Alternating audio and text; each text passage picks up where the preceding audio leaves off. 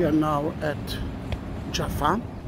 This is Jerusalem Boulevard, built by the Arabs who actually lived in that area, by the help of the Zionist school organization, Mikveh Israel, which is an agriculture school until today.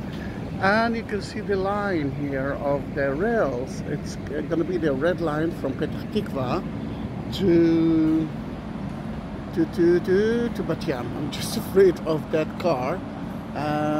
It's summer, close to the end of October 2020. You can see the concrete here, and the white thing on top of it is supposed to helping to avoid some cracks in the concrete. Then I'm just taking the camera out because of that big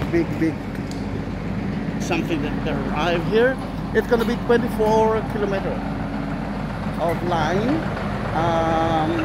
Half of it will be underground. And what can I tell you? Jerusalem Boulevard used to be very crowded, noisy, polluted.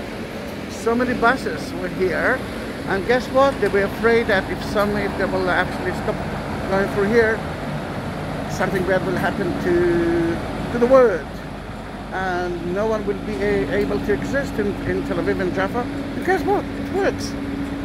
No traffic jam, thanks to coronavirus as well, COVID-19. But imagine it, the trees here, lots of coffee places, nice people that walks here, bicycles, children. I mean, that can be nice. Then Jaffa, Jerusalem Boulevard, the red line of the light rail, Tel Aviv, Israel.